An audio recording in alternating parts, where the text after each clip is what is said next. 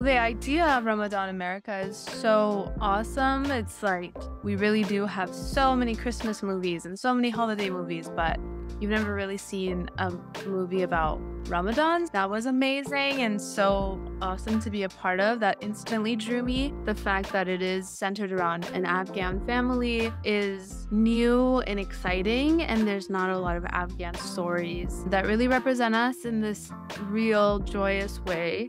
In that regard, it's extremely important for people to watch and witness like a little inside scoop of what an Afghan person is, right? Not a lot of people even know like what Afghans look like. Also, it's just a really funny film about cousinhood and youth. It's a really sweet story that'll make people feel good and connected.